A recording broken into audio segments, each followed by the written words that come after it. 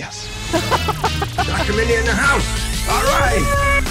I appreciate that. The carnivore diet. Because of what we eat. Honestly, you've really touched my heart. And so what happened at 2 a.m. when my blood sugar spikes? Is that truly the liver dumping? Is that what's, and if, does it mean I had too much excess sugar and it just, the liver stored it there and it decided to dump, or is there something bigger going on there?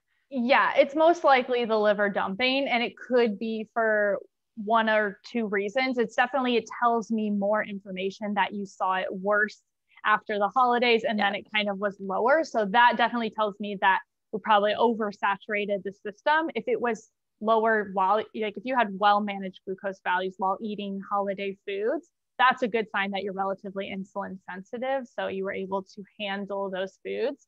But then when you're in a fasted state, the body's like, we've got a lot of stores here to get rid of. But typically we do see a surge in glucose values, usually between like 3 to 7 a.m., depending on your sleep-awake cycle. And that's the normal, dawn phenomenon that many people have probably heard of. And essentially, I equate it to your body's natural alarm clock, where we have a surge of cortisol and adrenaline and a few other hormones that kind of cause the liver to release some glucose. But then if you're insulin sensitive, it also is followed by some insulin release and glucose levels come back down. We usually see lowest glucose values about an hour after waking up. If they don't come back down after waking up and moving around, then it's a little bit of a red flag for maybe some potential insulin resistance. Your body's not responding to that counter-regulatory process. But if you're seeing an even higher surge at certain times than others, and that's just not like your normal go-to overnight response, then that can certainly be reflective of kind of what you did the day before. One thing that we see all the time is those high glucose surges in the middle of the night when you're sleeping, if you had a late night, especially higher carbohydrate meal.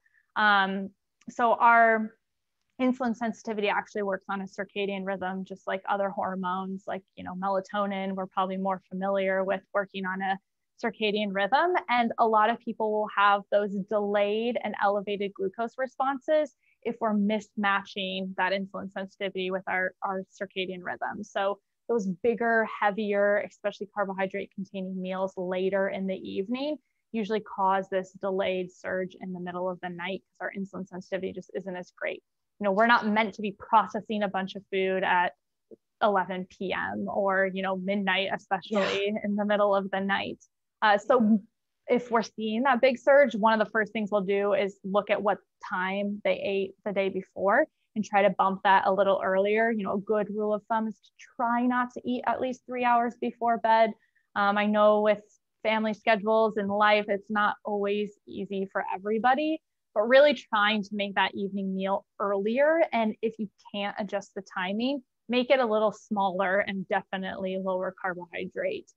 So try to front load your calories earlier in the day if you can't help it. And that can really help those overnight values. If I'm not sleeping well and I'm waking up at 2 or 3 in the morning, then I could play with my dinner, the quality of my dinner food and the timing of my dinner, and see if that affects when I'm getting a sugar dump. Is that how we could really get into the specificity of this to sleep better?